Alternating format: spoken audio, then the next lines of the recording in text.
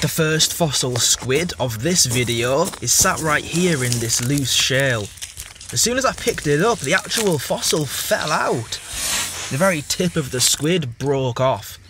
But luckily, after searching for a few moments, I managed to find it. We can easily repair this back together and have a perfect squid fossil.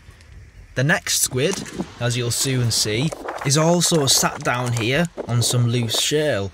It's another one that I was really fortunate in just being able to pick it straight out. It was pretty nice to find these two Jurassic squid fossils.